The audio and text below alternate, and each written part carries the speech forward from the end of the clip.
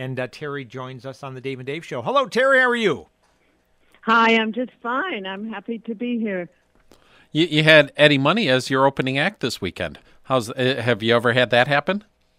Fantastic. So let's talk about what you're going to be doing at the Raue Center on the 15th at 3 o'clock. Changing landscapes, photography is your passion and everything. What will you be talking about? What I will do is talk about my work as it spans many years, starting out with looking at the native prairie ecosystem back in Kansas, and then continuing through a number of different projects looking at the inhabited prairie, how we have changed the prairie, and coming finally to my more recent projects, which are about a project I worked on with my colleague Elizabeth Farnsworth in North Dakota about fracking and the effects of fracking on the land and the people there, which then led me to start working here in Chicago on the southeast side where pet coke is stored on the banks of the Calumet River, and it pollutes the local neighborhood. So my work is always about land and people and how they affect each other. And more I have come to the point of wanting to be an advocate for people and for landscapes that are being exploited for industrial purposes. For that, yeah. And it's been maybe like the last 10, 15 years or so that North Dakota has been the oil boom has hit? Yes, and I think it's in a bit of a decline now for the time being. But when we started working there in June of 2011, it was at its peak. And it was very disturbing to see what it's doing to local people who don't own the mineral rights to the land and whose lives are being turned upside down by the fracking, and also what it's doing to the land itself. Do you ever take pictures? I noticed a lot of our landscapes, Terry. Do you ever take pictures of the people in the area that are affected by the fracking or by the other elements? Yes, I do a lot of portraits, and I did that in North Dakota. I'm doing that now on the southeast side of Chicago.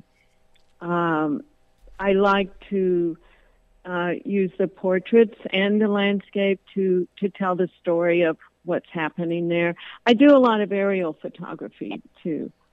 You're listening to the Dave and Dave Show here on AM 1410 with Terry Evans, who's going to be up at the Raue Center on the 15th at 3 o'clock. You can go to rausecenter.org for tickets and more information on this show.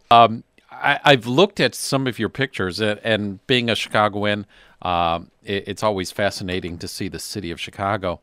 And you've got industrial pictures, you've got the lakefront, you've got a nice selection of Chicago landscape, and how do you go about finding these places? Because not everyone is going to take a picture of, we'll say like a staircase or something, but you find a nice picture out of an ordinary subject. How have you been able to do that, Terry?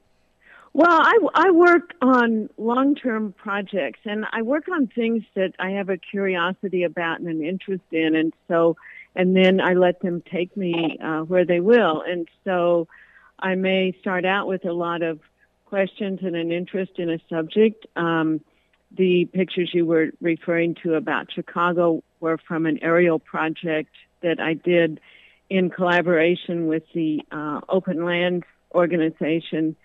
And in fact, there are some pictures in that project of McHenry County, and so I'll be sure and show some of those. So that project was about looking at the six-county region around Chicago and how It is connected environmentally, ecologically, looking at the relationships of the places to each other. I usually have some kind of connection, empathy with the person I'm photographing, even though I may spend only a few minutes with them. I never want to photograph someone as a villain. But on the other hand, I do think that big oil companies are exploiting the landscape, and I think it's time for us to start leaving some of the oil in the ground. And so that's part of that whole story. But, you know, the people who are working, I have pictures in that project of people who've been working on oil rigs for years, and I enjoyed meeting them very much. How did you get started in photography, Terry? Oh, I got started. My father was a professional photographer, and this will tell you how old I am, though it's certainly no secret. But in 1968, I was in college at the University of Kansas, and Bobby Kennedy came there to kick off his presidential campaign. And I borrowed my father's Nikon, or one of his Nikons, and got down. I was allowed to be down on the floor of the field house with the people who really knew what they were doing. And I got some pictures that I liked, and it made me realize that photography was a way to have a connection to the world that I couldn't really have in any other way.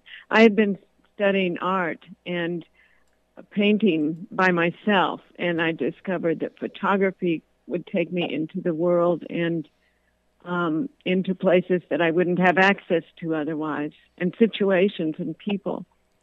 Do you find yourself enjoying taking pictures of landscape or people more? I love it. Oh, I think I started out photographing people, and I never was the least bit interested in landscape. But once I started understanding the prairie as an ecosystem, I started getting very interested in looking at it. And from then on, I would say, I don't know, I couldn't say which I like best. It depends on the people in the landscape, right? I guess so, yeah. And you must have your own airplane, I'm guessing, right? Or a No, I don't at all. And I don't fly myself. I can barely walk and chew gum at the same time. So I have the pilot, and I am beside the pilot in the plane, and we have a headset on, and we're like dance partners. And I say, you know, I want to photograph that train that we see up there. And he says, I'll put you there. And so we go over there, and he banks the plane, and I take the picture. Or if it's not a moving object, you know, I'm telling him I have worked with the same helicopter pilot in Chicago for many years, Keith Wilson of Wilco Helicopters. And we work very well together. He knows what I like, and sometimes I will have to circle a subject several times before I get what I want. And I have to have the light be right. The light's the most important thing. Anyone who purchases advance tickets will be automatically entered to win a day for 4 to the Chicago Botanic Gardens. Again, rausecenter.org, R-A-U-E, center.org for tickets to this show. Well, thank you for joining Dave and I on the show tonight. Good luck with your future projects, and enjoy the Rouse Center this weekend, all right? Thanks so much. I'm looking forward to it.